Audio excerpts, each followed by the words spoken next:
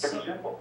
So you've got a blog, by the way, for folks that are following along at home. They can go to MrTacPans, that's MRTACPANS, MrTacPans.blogspot.com. And that's where not only will they find your videos, but the occasional blog post, text-based blog post as well. But it's mostly videos, and you are pretty prolific.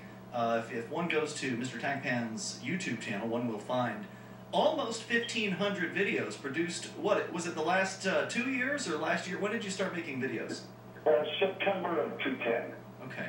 And what was it that inspired you? Because I know that from our conversation previously, you had told me you were a truck driver for about 2.5 decades prior to this.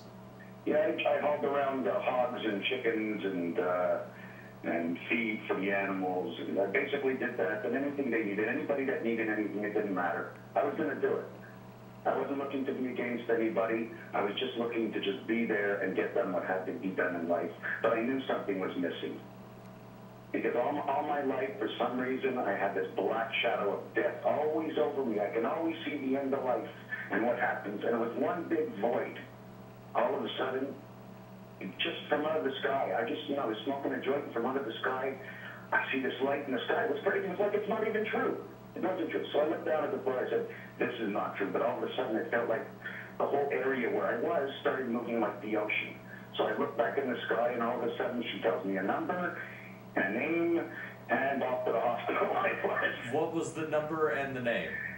The name had to do with Pegasus, and the number was 7286. Ah, see, I've been wondering, when I was watching your videos, you were repeating that number quite often, and I was wondering what its significance was. So it was the first number that this ethereal being delivered to you. Right, absolutely, the first number. So I went to the hospital, and in the hospital, all I was doing was drawing and writing. The first thing that came up was radio. It was something all about communications and radio. And really?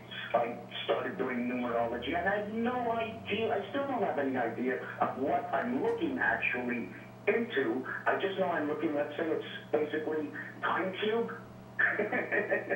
Because everything I do starts at the face of the phone. There's 9 numbers on the face of the phone. If I put that in order, it comes up to 36. It becomes the roulette wheel. So I jump through roulette wheel. It's a 36.